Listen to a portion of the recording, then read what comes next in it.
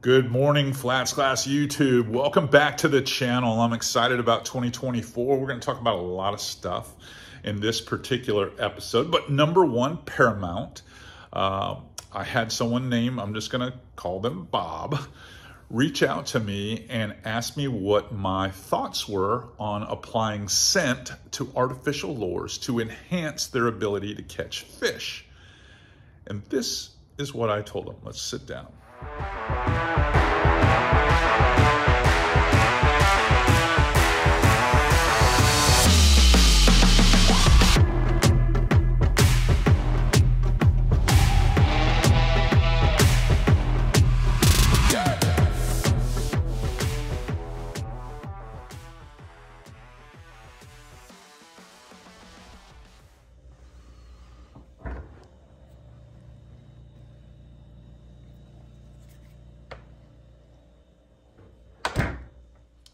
All right, let's talk scent. You're probably wondering why I keep it in the refrigerator. Well, it makes it last longer and keeps the viscosity of the actual product, the integrity of it, I should say, in good shape. Because many of us would just throw this in our tackle bag or the bottom of one of the lockers in the boat or leave it up on the helm or any of those situations, or scenarios, I should say, and it will spoil faster. Remember, ProCure is made from real bait. So this isn't an artificial product. You know, they do add what they call bite stimulants and amino acids, but I know these guys. Now, I don't get paid by these guys, but I know these guys. They make stuff for me.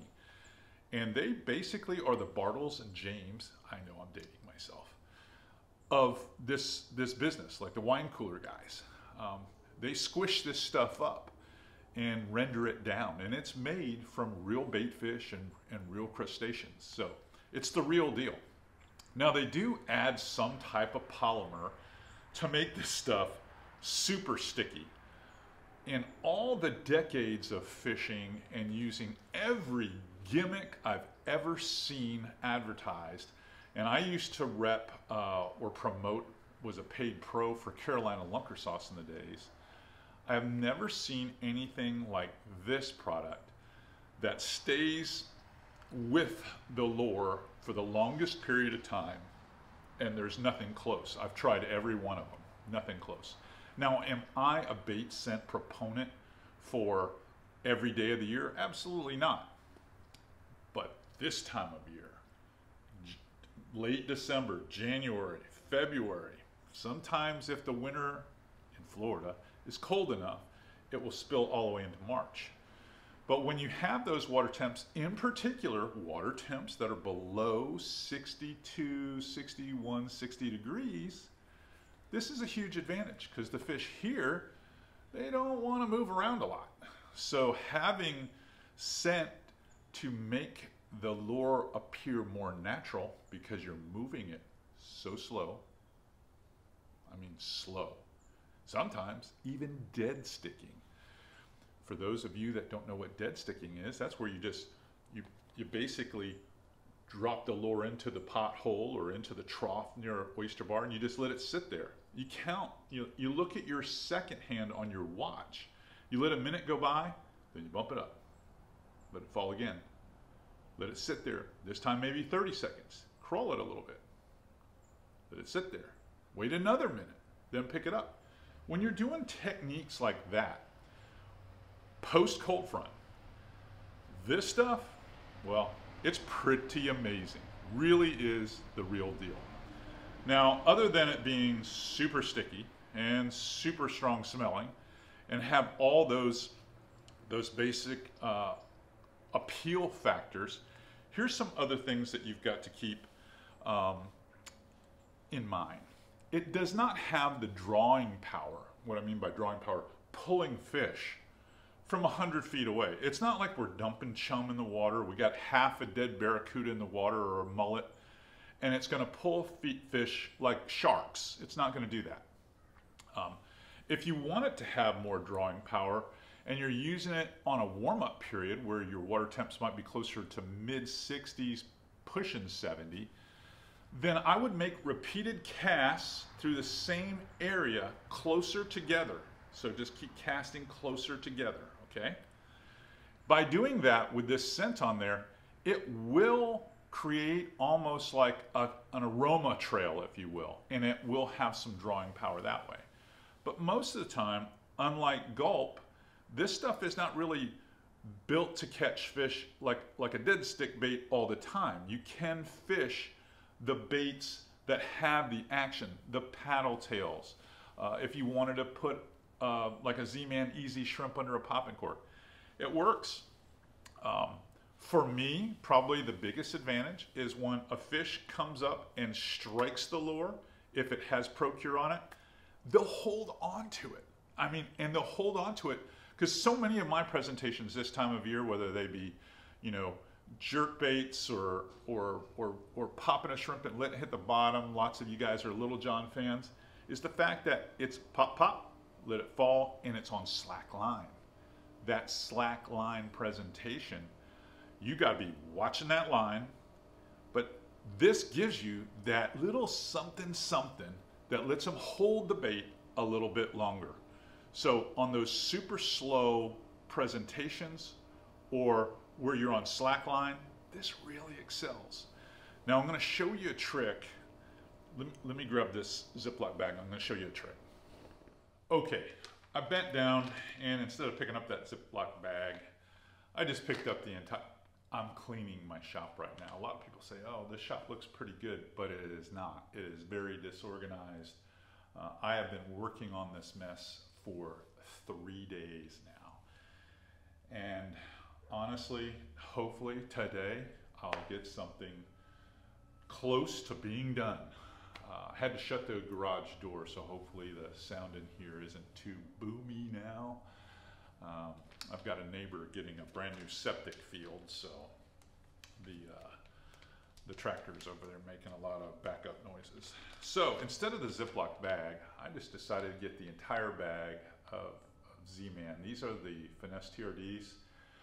This is a bait that I would commonly use a scent like this one, okay? And what I like to do, instead of having to apply this every time to the lure, so if I'm going to fish this bait and I'm going to have to sit there and put drops on it and manipulate it or whatever every time, it's going to take not only time, but it's going to be messy. I'm going to have to pull that bottle and open this nozzle like 15 times, and I'm going to be wiping the stuff on my pants and everything else. It's just not as, I'm going to say, user-friendly that way. So what I like to do, especially with some of the Z-Man bags, all of them, first of all, are sealed bags. So you can reuse them. Some of them have clamshells now and some of them don't. But when I know I'm going to use a certain number of baits, this happens to be the California Crawl color. It's a really cool color because it's like a green pumpkin, but it's got a lot of the red flake in it, and the belly is a little bit softer. So it's a really cool bait. And I fish them often on these, anything from 1/5 of an ounce to 1/10 of an ounce mushroom. These are the Finesse mushrooms. So it's a fine wire hook. It's a slack line presentation. I throw it into potholes. Sometimes I sight fish them, but many times I'm fishing this bait where I know there's a deeper trough, or I know there's a hole up next to the mangroves, and I'm trying to stay a full cast off. Now I'm casting this stuff on rods that are designed to throw Ned rigs, where you can make a long cast. But I've got to watch that line, because remember, I told you, lots of times I'll let it sit 30 to 60 seconds before I move it again, and when you go to move it, sometimes there's fish there and you just come tight. But they're holding on to it because of this scent. So here's a trick I do. I put a certain number in there, okay? And then I'll take the bait scent and I'll just put like about the equivalent of 2 to 3 drops in there. But this stuff comes out like a goo. You see how it's gooey because I keep the viscosity?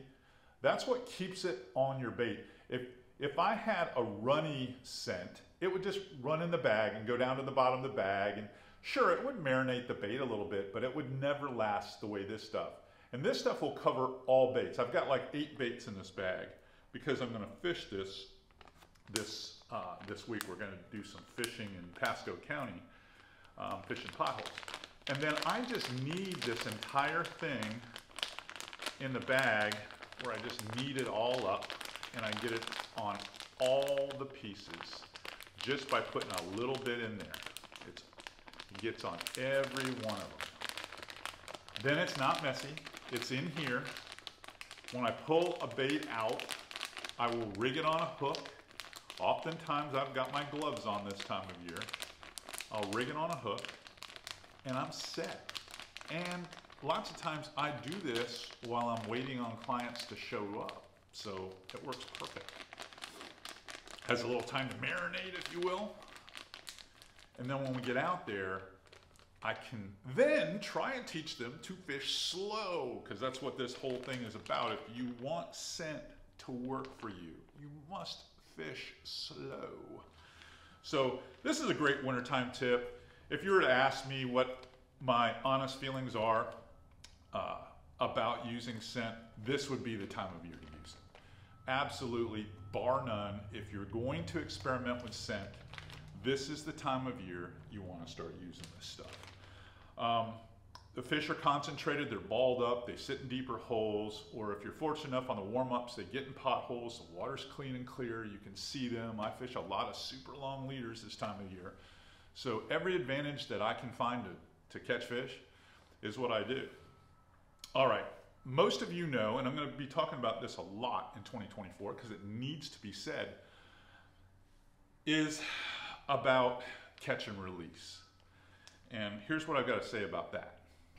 In 2024, it's never been more important for us to take care of the fisheries.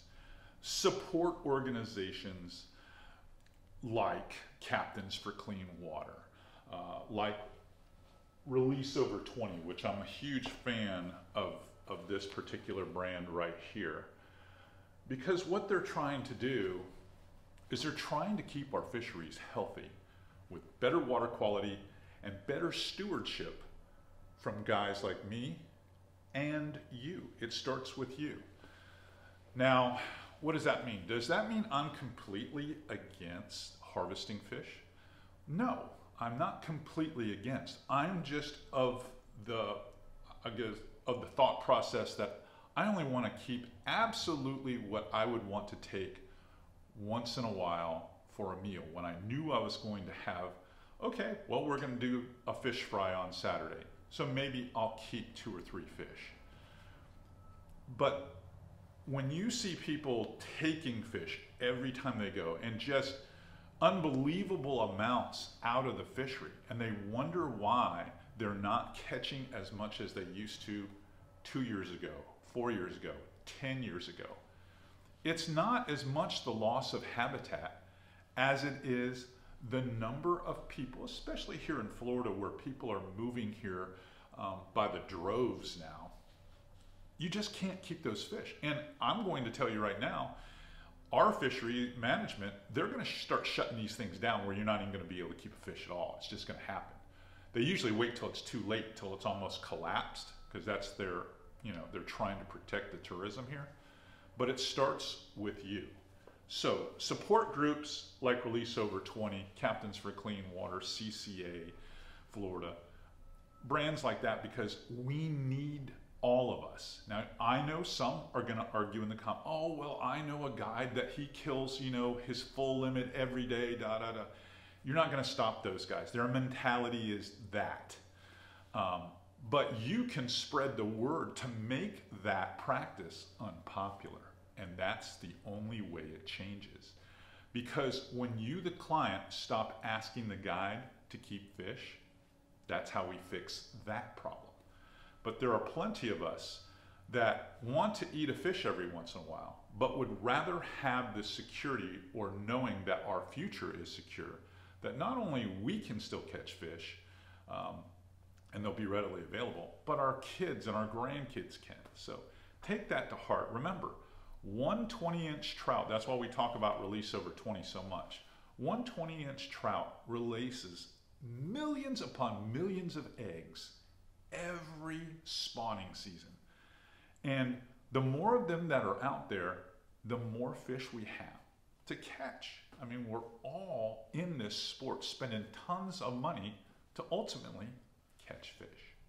All right, that's all I've got for you today. Hopefully you enjoyed this video. If you have, do me a favor. Like, comment, share, and subscribe if you haven't done it already, because we drop a video here each and every day. I'm looking around. I'm going to have to get back to cleaning this shop up.